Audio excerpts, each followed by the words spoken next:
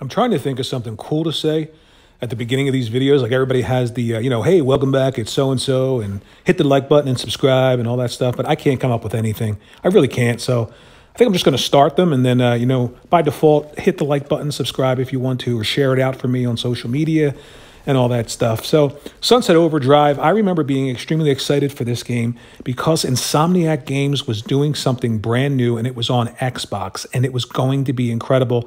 Insomniac Games has not done anything bad. They just haven't when it comes to pure video games. I'm talking about stuff that you sit down, you don't take too seriously, and it's just fun. Moment-to-moment fun, really cool ideas, cool worlds, cool characters.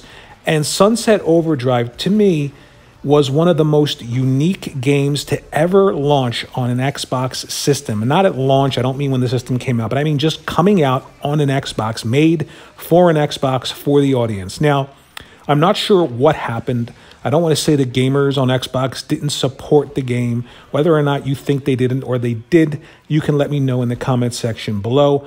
But for whatever reason, the game didn't do well on the Xbox One. And right around that time, it was the terrible, terrible launch of the Xbox One. Then, of course, the nonsense about resolution, which is funny to look back on now because with DLSS coming around, all the new display technologies in TVs, and these consoles doing things that are absolutely incredible with post-processing effects, it is absolutely a moot point at this point to talk about resolution. But Sunset Overdrive, the rights to the game, they were just renewed by Sony, the Trademark.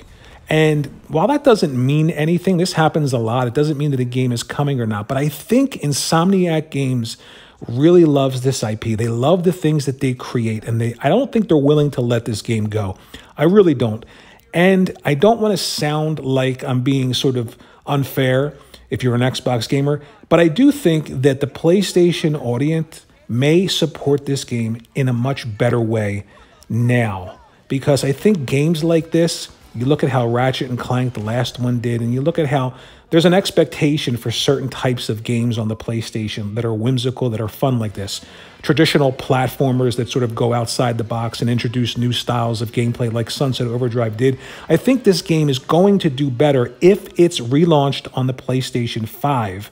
Say an HD remake in 4K with HDR, all the bells and whistles.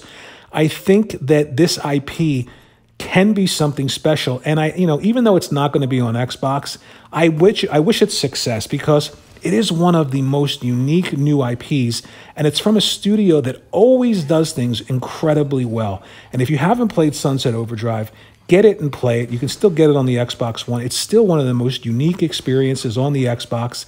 And I just think it's a fantastic, fantastic game. Just a lot of fun. A pure gamer's game, a video game, all about fun, the colors, the gameplay. Just look at the footage here. It's just so much fun playing this game. So if it does come to PlayStation 5, I wish it success. I hope that more people play it. And let me know what you think about the reason that it didn't sell well on the Xbox in the comment section below. That's an important point, and I think it's worth exploring in a much deeper way. And think about liking and subscribing, sharing out on your social media platform of choice. And I appreciate everyone watching. I now have 16 subscribers. While it doesn't seem like a lot, and it isn't, it is good for me. And I appreciate everyone who subscribed.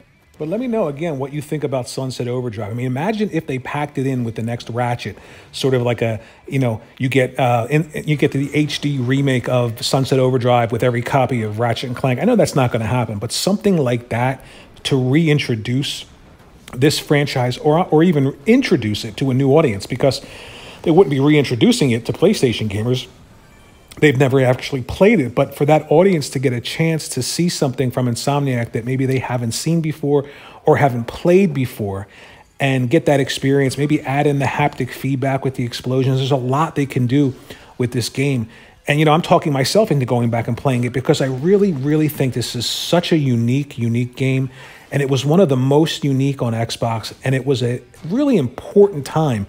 I mean, Insomniac Games had never done anything for anyone else but Sony. So let me know what you think about Sunset Overdrive.